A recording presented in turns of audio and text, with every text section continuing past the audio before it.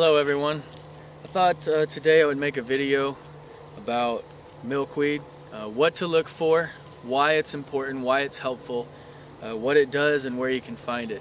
And just an overall general video about milkweed. Okay, so to identify it, you've got this long stalk here that grows straight up, and it has these leaves that come out from that stalk. They're usually elongated like so, but the real indicator is when you split these things open. That is where they get their name. There is a milky substance that comes from the leaves and the stems, and hence they call it milkweed, right? And that'll definitely give it away. If you peel a little bit of this off, or you pinch a little bit of the leaf, you'll see that milky substrate coming out of those leaves, and you'll know right away that it's probably milkweed.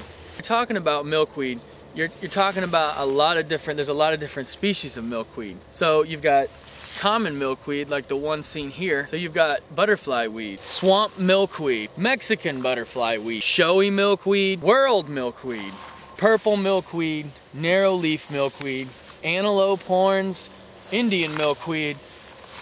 There's a bunch of milkweed. So at the top here, you're gonna see these pods. So these pods are essentially the seeds of the milkweed. And they're usually, for the use described in this video, they are gonna be what you're looking for. So inside of these pods, you're gonna find a bunch of little seeds, and those seeds are attached to what looks like cotton. Now, this is a green plant. It's still early fall, and so this is not yet brown and dried on the stalk. What you can do is you can take a few of these. A few of these will last you an entire season, no problem. There's plenty in there. And you can throw them on, a lot of people throw them on the dash of their pickup truck, like hot, very dry atmosphere, and they'll dry just fine like that. They'll dry out in the field too, they just take a little bit longer. But if you put these on, say, the dash of your window and stuff, the sun will come through your window and it'll heat that up. It's a nice dry surface, and so they'll get dry really quick. And when they get dry, they'll lose the stickiness, because when you pick a green one, you'll notice that they're really sticky. Well, that milk or that sap inside of the leaves is extremely sticky. Here in the Midwest, you're typically going to find common or swamp milkweed, but they all typically look pretty similar, and they all have that milky sap, the ones that you're going to want anyway. And so these pods can be harvested from those varieties. So where are you going to find these? Okay, you're going to find these anywhere that's not, say, pasture land. They need a little while to grow and to reach full maturity.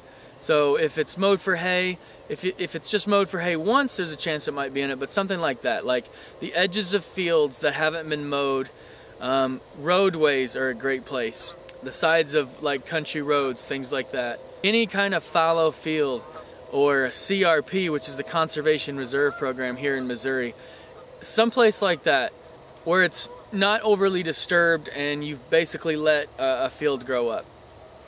Now, what I think is great about these, a lot of times when you're talking about spreading seeds all over the place, for someone that's a conservationist or who tries to be environmentally conscious about what they're doing and how they're impacting the ecology, when you start spreading seeds all around, sometimes depending on what that is, if that's not a native or something like that, it can be bad. It can be detrimental.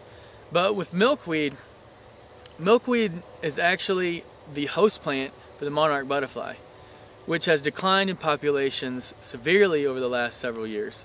So by taking these out and using them as such for wind indicators, you're basically spreading them all across the area.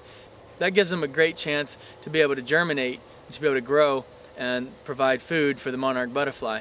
Which, you know, why do you care about the monarch butterfly? Well, because it's a part of a bigger ecology, and you know, its population or the health of its species can kind of tell you a lot about the health of the ecology and the local ecosystem in general.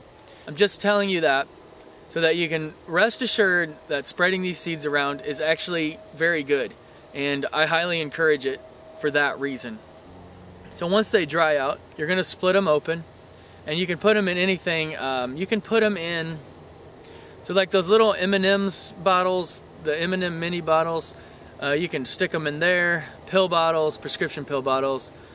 Just as long as people don't think you're a drug addict or whatever. You know, basically any kind of container that you can close, that you can use to keep them dry. You stick them in there, and you can stick them in your hunting vest or your hunting bag or whatever, or your pocket, and you can pull those out, and they get really, really fluffy once they're nice and dry.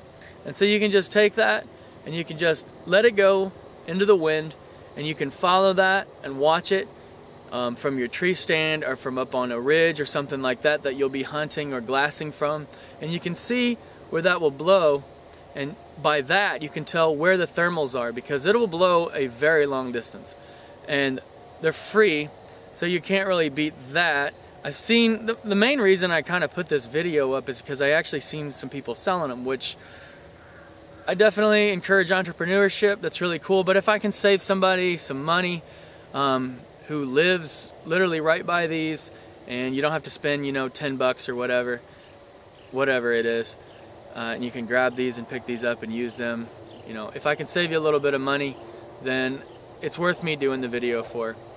So if you gain some information and some insight into this, if it helped you in any way, I'd appreciate it if you hit the like.